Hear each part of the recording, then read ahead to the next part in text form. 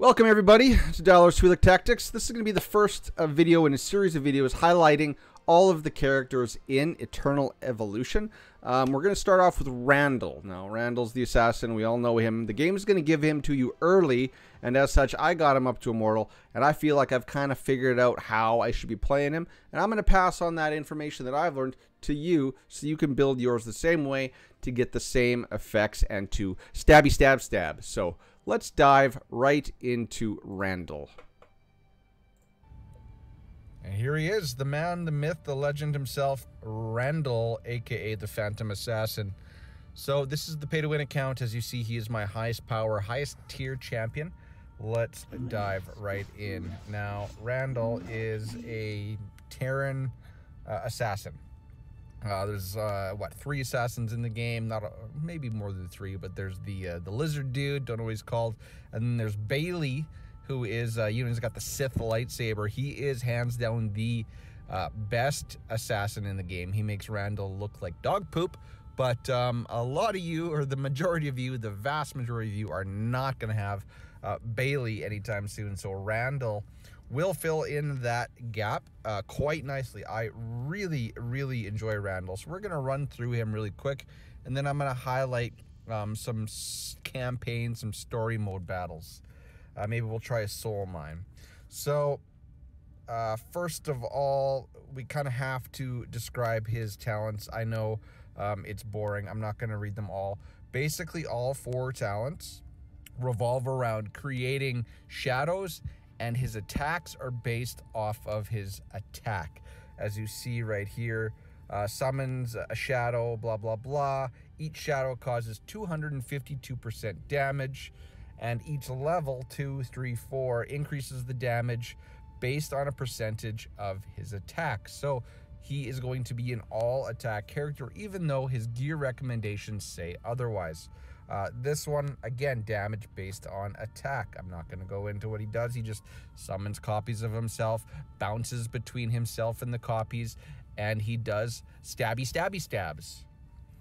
Summons a shadow that can blah blah blah, goes to the furthest enemy, and then he's going to swap places, and he's going to do more damage.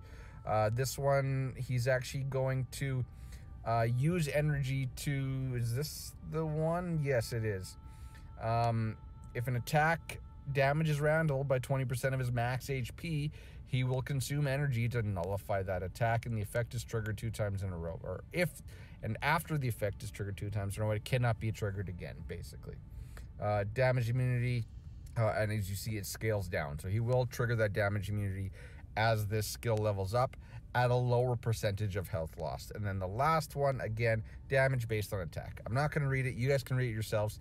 Basically, all of his skills basically point you to making or gearing him for attack. But Randall's really squishy. So now I'm going to go into my gear. Well, actually, maybe first, let's go through the talents. So these are the talents, as you see. Get all of the majors, right? Get all of the talents, all the big boys. As you can see, you want to get the attack ones. So I do have all 3 of these, which adds 11% attack. This one, 5.6% attack, and I would upgrade this further. In fact, I'm going to, because 20 more of these. I'm trying to keep a bunch of these for Crete, but I will use 20. That's not too bad. And as you see, I've avoided the health, the defense, the crit damage, which down the road is nice, but right now you don't need it. And then defense and health. So I skipped the defensive ones because it's expensive. And instead, we're going to go into the gear, and you'll see where I make up that health. So Randall, I was pushing, and eventually I hit a wall where he would like port back to the back wall where the characters were, or the enemies were, and he would die. He was really squishy. So I had to change how I built my Randall, but once I did that, man, oh man, he even shined even more. So as you see right now, my Randall has 2 attack sets, 2-piece attack sets. He does have some legendary gear, but then he's got some overload as well. And overload is increased crit damage. And preferably, as you see, my crit rate is really low, 5.4%. He's not going to be critting too often. So this crit damage is kind of wasted. Ideally, I would want these overload pieces to be attack pieces, but I'm using them because yes, he will crit sometimes, and more so the stats on them. So my hands, lovely, 50% attack, boom, some crit damage. The HP is nice for Randall. The defense does nothing, and the resist really does nothing. But it's a 50% attack, attack glove. So this is perfect for him. The sword, it's got two rolls of secondary attack for 8.8%, and of course it's got the attack primary. The feet, and now here's where we get into the what you should maybe do if you're finding that your Randall squishy as well. Both these pieces have HP primaries. My headpiece has an attack percent secondary as well as the crit damage. And my boots have 3 rolls of attack. These are nice boots. Some damage reduction and some more extra attack, and then but it is the primaries are health percentage. As soon as I added these health percentage primary pieces, he didn't die. He no longer died. He stayed on the field long enough. The heals would overcome the damage incoming. And then this last piece isn't really anything to worry about. It's you know, it's got the HP primary like every other pant piece does, but does have 2 rolls of attack and some crit rate and crit damage. So this is a nice piece. So yes, you want some attack, go for some on the gloves, but then the head and the boots, I would really recommend HP primaries, and then where you can, go for HP and crit and attack secondaries. All right, so that's the Randall. He definitely puts out, and I want to show, kind of highlight this here by doing a story mode. As you can see, I was stuck at 2216. I'm currently at 2235. I was stuck at 2216, could not overcome it. The one thing I did is I switched up his head and his legs or boots to give HP primaries, and all of a sudden, boom, he didn't come anywhere close to dying. Instead, he just stabs, more stabby. So let's run through one of these. You see, they're well out of my range. 1 million is the power versus my 674. Now, keep in mind too, I am running Gautier. Gautier pairs very nicely with Randall, because every time Randall ports or jumps around or shadow steps, I guess, to use a WoW reference, he will gain a shield based on that HP. So that increased HP means a bigger shield, means more survivability. My Gautier, just full disclosure, he is giving Randall's ultimate a +2. So, you know, not everyone's gonna have that, but that's what mine's bringing to the fore. I love this Gautier because the Vanguards get 4% defense, which is nice for artists. It's going to be really nice for Crete too when I finally get him.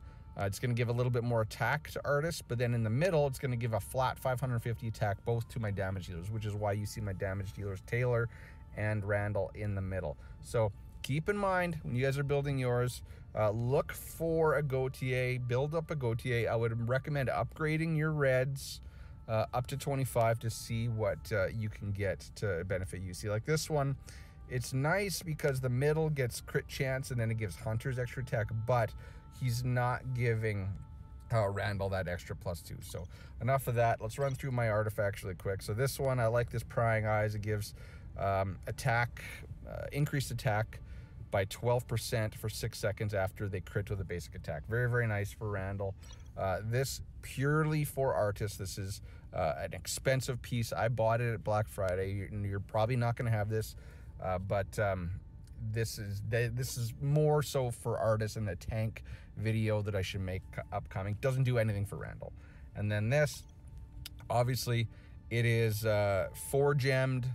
I love this one because it increases healing by 22%, which is big, and then it buffs up that healing if the healed unit is lower than 30%. So even though this is purple, I really like this one more so than my one gemmed flashpoint, because I find that at these high levels, I'm not getting any overhealing. I'm just doing everything I can to keep them up and alive and stabbing. So enough talky. Let's show you exactly what Randall's gonna do. So I'm gonna leave the damage meter up. As you see, yeah, Taylor comes out of the gate, but very quickly Randall is going to clearly surpass Taylor in the damage meter. There you see Randall has his shield, which is based on his HP. He hasn't taken any damage. Ooh, it looks like I actually lost my Artis, so maybe I'm not going to be able to pass this, because now maybe we'll see if Randall can cover this. So you see he's half dead. They're focusing all their attacks on him. He's trying there. He's got his shield, but I think he is gonna go down unless he can really start killing some of these guys, which he is. Look at Randall is tanking. My Randall, the assassin, just tanked out what, 4 enemies? That was a perfect showcase of why you should build him HP. Not only did he benefit from the Gautier displacement shield, but paired with 2 healers, love it. I think Artis went down halfway through that, and Randall still tanked it out like a champion. I think that's all we really need to show you. This was my deep dive on Randall. If you guys liked these kind of videos, put peppermint. Put the word peppermint down in the comments, and I will pump them out for you till the cows come home. All right, guys? Okay, cheers, peace. Till next time, everybody. Bye-bye.